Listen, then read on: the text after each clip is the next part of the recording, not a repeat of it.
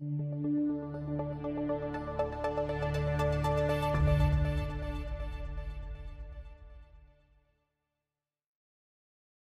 this lesson, you'll see that TWS charting offers a tremendous array of capabilities.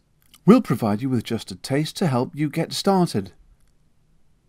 We'll show you how to adjust timeframes and chart types, see chart parameters that can be easily adjusted, explore some useful shortcuts to get you started. Now let's take a look at the Mosaic chart window. On the broadest level, this panel enables you to see a visual track of financial asset prices at a glance. Just click on any ticker symbol in a watch list to populate a chart. Now let's enlarge the chart by clicking the Maximize icon. Some things you can do here include altering the time frame of the chart to view intraday, daily, weekly and monthly periods. Let's alter the candle size of this chart to hourly. Alternatively, we could adjust the time period.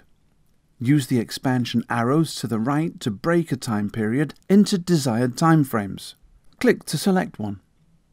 You may also want to change the display from bar type to candle type. To do this, click the Edit drop-down menu and select Chart Parameters. As this is the nerve center for chart configuration, this is where you can access most functions to drive charts. You'll likely want to remember how to access it.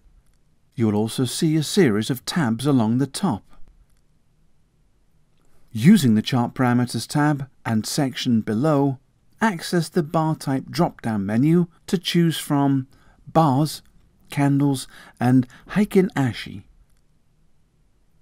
The Additional Data and Features area enables you to add various details to the display, either directly or as subplots below the chart. Let's see what happens when we add volume. Make sure you click Apply to add to the display. The Studies tab contains groups of common studies, averages and oscillators that may be added to your chart.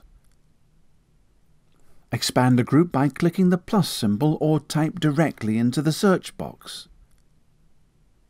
Highlight a particular study, for instance under Momentum, select Relative Strength Index and click the Add button. To the right, you can tailor the inputs as required. Click Apply at the bottom when done.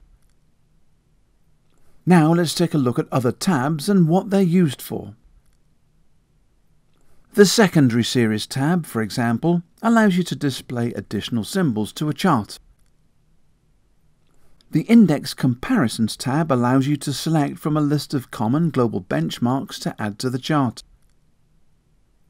Let's select SPX and view the chart. Now, if you access a different instrument from the monitor panel, you'll see the chart information and studies adjust. This occurs because the monitor and the chart are linked together. The View drop-down menu provides shortcuts to a series of configurable display settings such as Chart Legend, Quote, and Bar Detail Zone, as well as the toolbar. The toolbar is also configurable and you may select additional icons from within Chart Configuration. You've now completed the Traders Academy TWS for Beginners Lesson 5. Look out for more lessons from this course by selecting the Education menu on the IBKR homepage and choosing Traders Academy. For a deeper dive into TWS charts, refer to the Introduction to Charts course from Traders Academy.